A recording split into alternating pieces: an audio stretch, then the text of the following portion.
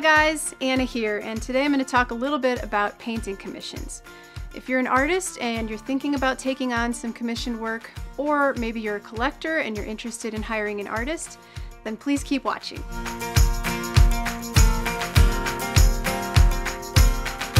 Now, commissioning a work of art can be kind of scary and overwhelming at first, especially if you've never done it before and you aren't sure where to start. So in an effort to kind of dispel some of the mysteries and maybe feelings of apprehension you might be having, I decided to create this video just to offer some insight on the commission process and to give you some ideas for how to get started. First off, what is commissioned art? Well, commissioned art comes in all different shapes and forms. I like to think of it as a collaboration. It's the result of a vision that you, the client, have for painting combined with the artist's skill and technique to make that vision a reality. Sometimes people commission paintings that are similar to something they saw in a show or on the artist's website, but maybe that's already sold. Other times they want to commemorate a milestone or event, such as a wedding or a child coming of age. Quite often the commissions that I get the most of are of people's kids when they're that fleeting toddler age where they can kind of somewhat follow instructions, but they still have that adorable baby fat. Really, as the artist, it becomes my job to help steer that vision for whatever it is they want towards something that will become a family heirloom and hopefully a lasting work of art. So how do you find the right artist? Well, there are lots of ways to find an artist, but the choices can be overwhelming.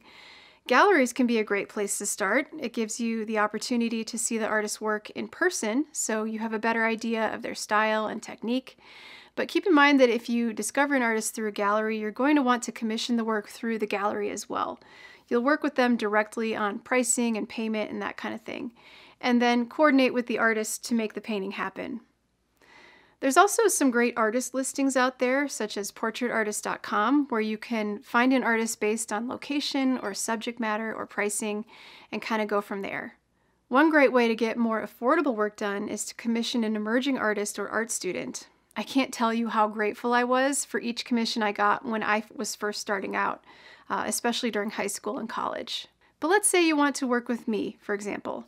Am I the right artist for you? Is what you have in mind going to align with the work you might see on my website or social media?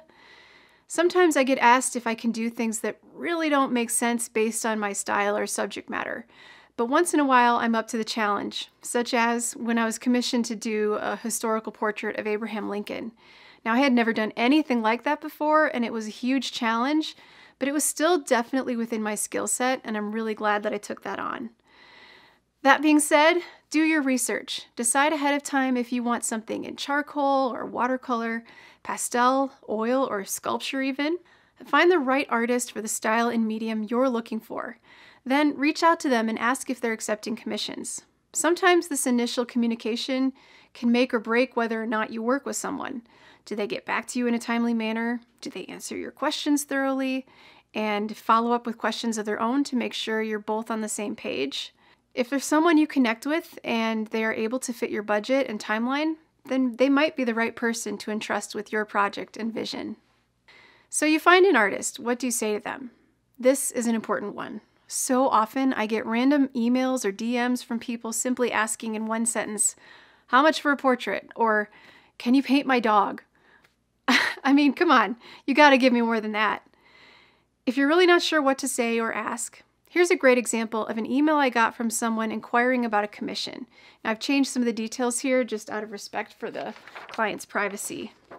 But she writes, quote, "Hello, Anna. My name is Lisa, and I discovered your paintings on your website while doing research on artists who do commissioned oil paintings.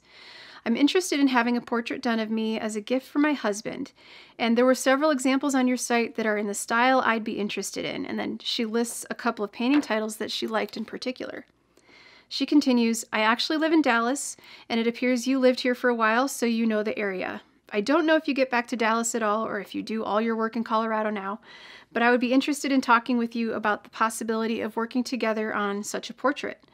It looks like from your process that you're able to do some work from life and some from photos. My timing is flexible. I would either like to have the painting for his birthday in September or alternatively for a Christmas gift this year. I'm looking for something moderately sized that can be hung in our bedroom, and my budget for this would be somewhere between $4,000 and $6,000. I can be reached by email and by cell phone. I look forward to hearing from you.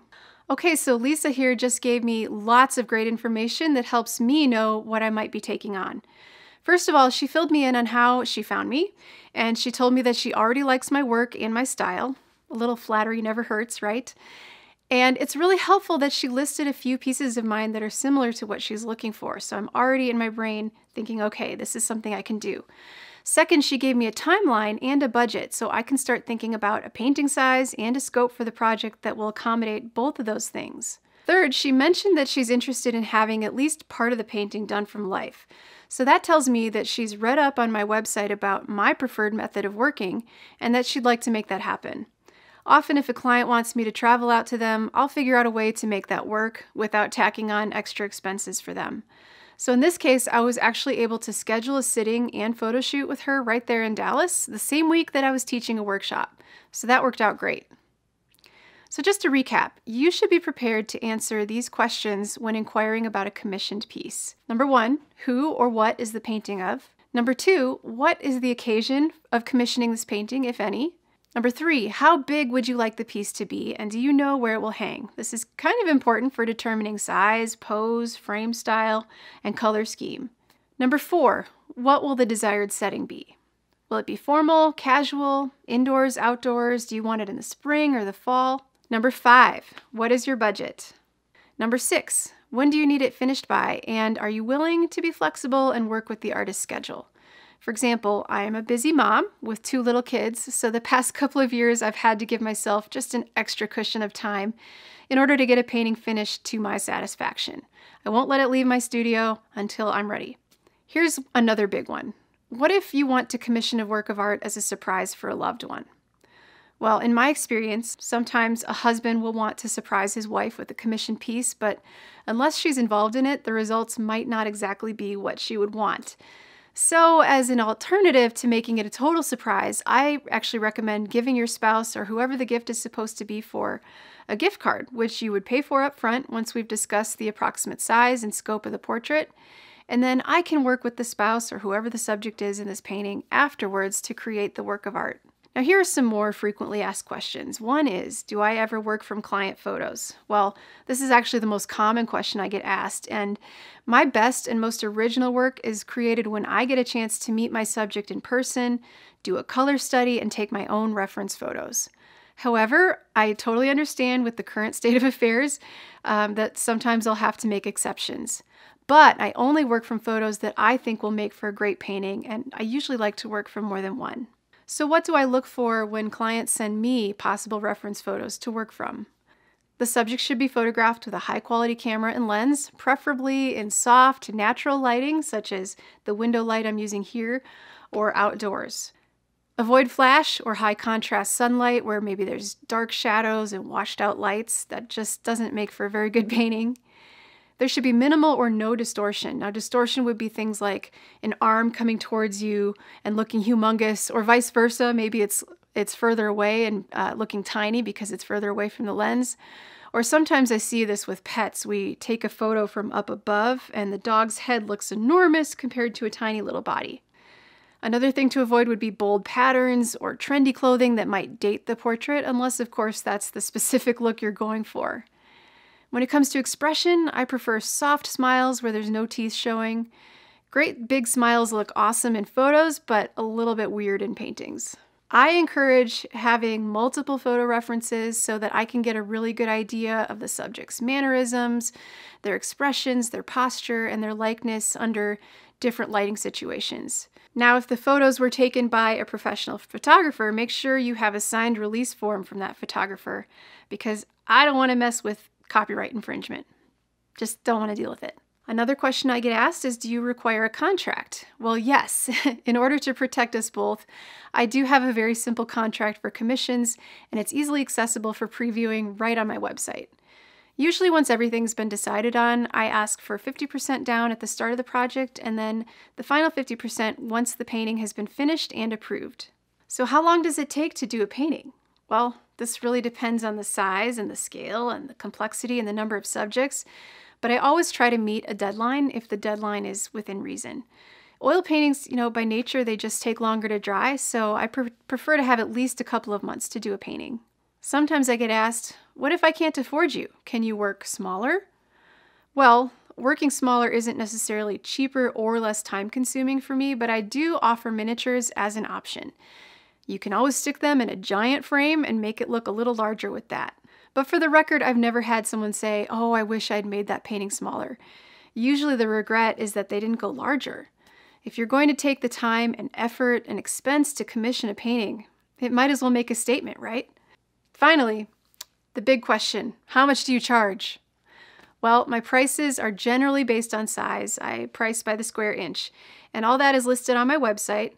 But because each commissioned work is unique, just know that there's going to be that custom element to it, even on the pricing side of things.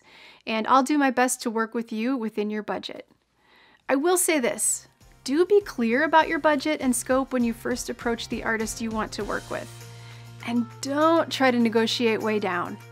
Artists spend years and sometimes thousands of dollars at art school developing their craft and technique just to reach the level they're at. So chances are, whatever the artist's pricing structure, they've thought hard about it just to make sure that they are getting adequately paid for their time and their talent and their materials. I hope this helps you get a better idea of how to get started with commissioning a painting.